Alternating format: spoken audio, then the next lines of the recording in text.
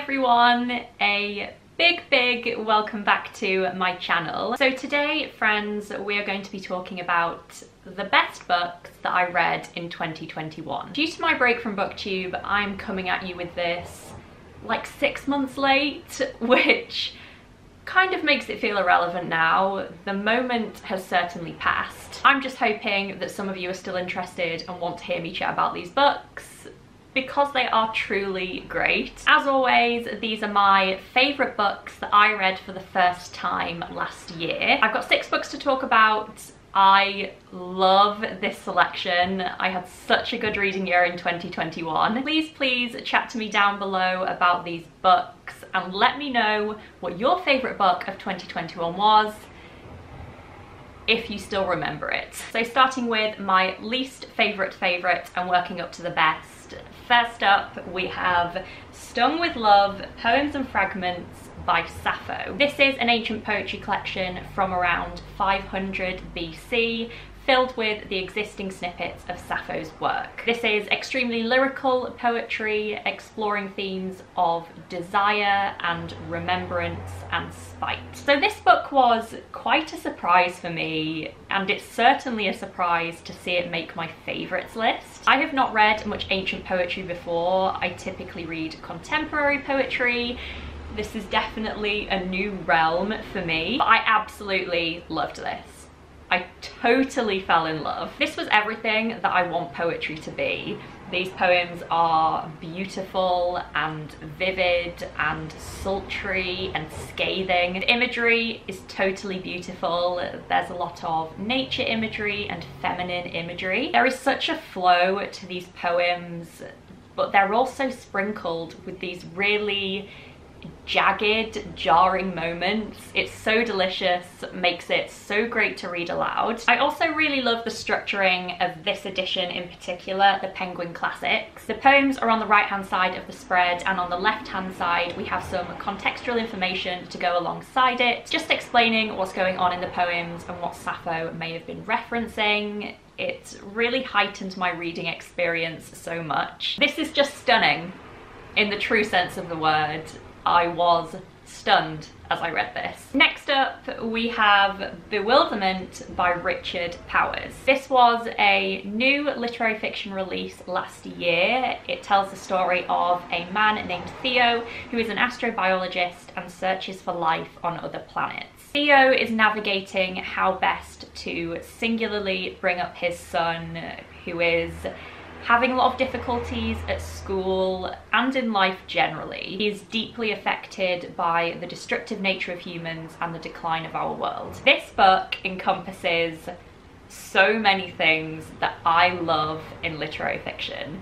This was like perfect for me. It is character focused and intimate and inward looking, but it is also totally universal and mind-bogglingly philosophical. On the one hand, we have these themes of crisis and natural beauty and personhood, which are all explored so beautifully and cleverly. And then we also have this singular central relationship between Theo and his son, which, by the way, has some of the most glorious and heart-wrenching dialogue ever. For how much is going on in this novel and how much it made me think, it isn't massively long, but it is the perfect length. As a complete whole, this book works so powerfully, so cohesively. This was an incredibly immersive and emotive reading experience. Even thinking about it now is kind of having an effect on me. A truly stunning novel. Next up, we have To the Lighthouse by Virginia Woolf. This is a modern classic written in the 1920s.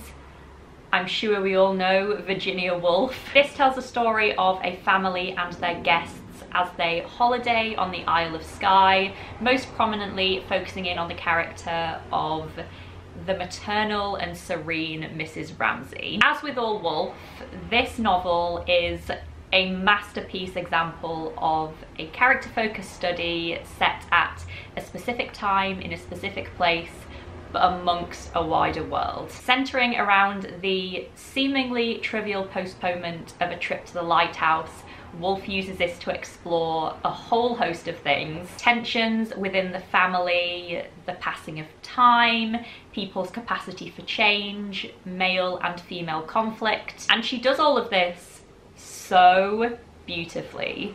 I swear nobody sees things like Virginia Woolf, and no one can put them down on paper like her. This book just took my breath away on basically every page. I loved the reading experience. It filled me with so much joy and inspiration. It made me want to go and sit down and write straight away. But at the same time, it also had me thinking, I'm never going to be her. All my writing endeavours are pointless and doomed to fail. My next favourite read of 2021 was Still Life by Sarah Winman. Sarah Winman is one of my all-time favourite authors. I will read literally anything that she brings out. This came out last summer and I kind of almost died when I received this proof copy. It tells the story of two strangers who meet in Tuscany in 1944.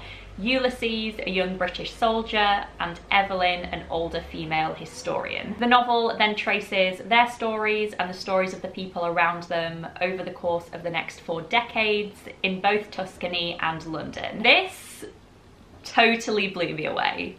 Like, you know when you're a bit stunned. Sarah Winman conveys human feeling like no other. This is packed with stunning dialogue, piercing one-liners. There is pain and beauty and tenderness. One of my favourite things about Sarah Winman is that she always portrays the big moments in life and the tiny moments in life with the same significance. It feels so real. The cast of characters in here are also fascinating and wonderful and messy. You really grow to care about them over the course of these decades that you spend with them. I don't know how else to describe this book other than to say it feels like bright gold sunshine.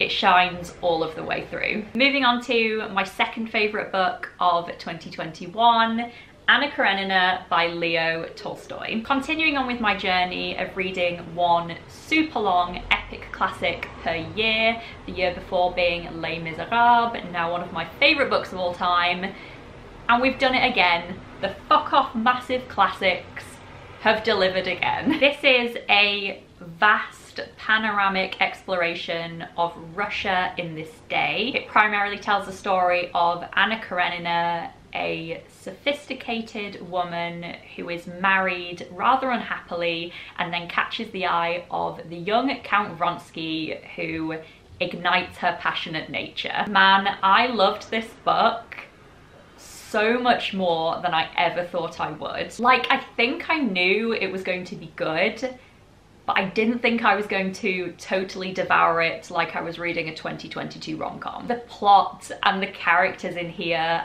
are so good. The plot is addictive and thrilling and scandalous and delicious.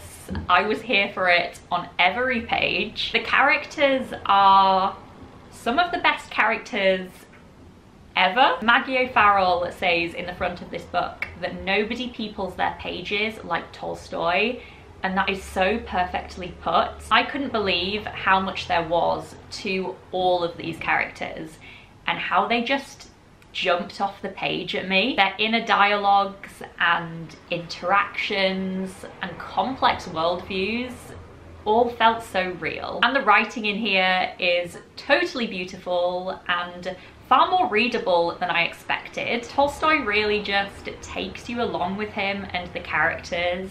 I never felt left behind. I just couldn't believe this, really.